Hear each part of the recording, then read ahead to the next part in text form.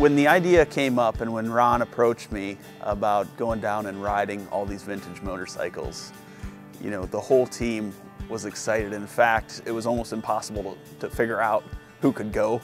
He started rounding up all his motorcycles that he had stuffed away in barns, he had in storage areas, he had them in this underground vault. He goes to the last one in line and fires it up, kickstarts it, and heads out onto the gravel road that led to to an old worn highway. And saying, hey, this one's got such and such a shift and you need to be careful with that, and off you go. And then he'd go back in and he'd start another one up. To me, it was like, these things are all priceless. Like, you can't scratch them, you can't touch them wrong, you can't do anything to harm them.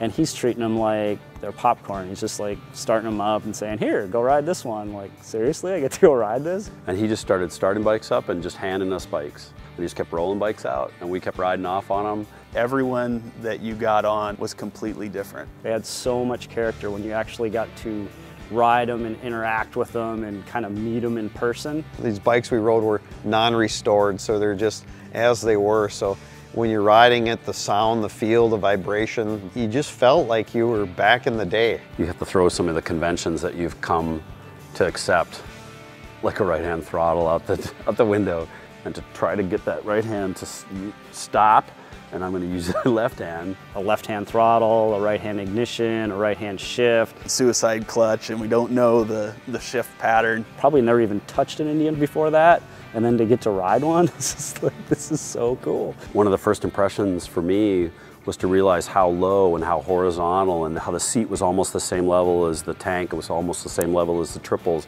and how it felt like it wanted to just take off out from under you. Every part's whittled down, it's minimal, they were styled but very functional.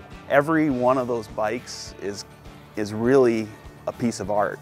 You know, some of those design insights didn't come until I swung a leg over and started to, experience it and ride it. And there's so many things that happen to me when I get to interact and when I get to compare it and have those bookends of those other bikes around it. My knowledge went up another level about those engines and about what I wanted to do. All that changed so dramatically after we did that ride. The part that we want to carry forward with the new Indian motorcycles is really that feeling that you experience when you're riding the bike. If we don't get the engine right, it doesn't matter what else we do. The engine is the single most important thing in a bike. Because it's a motorcycle. You take the motor and you wrap the bike around it, and that's what a motorcycle is. I feel pretty confident that people are going to look at it and they're going to say, wow, I see why it's an Indian.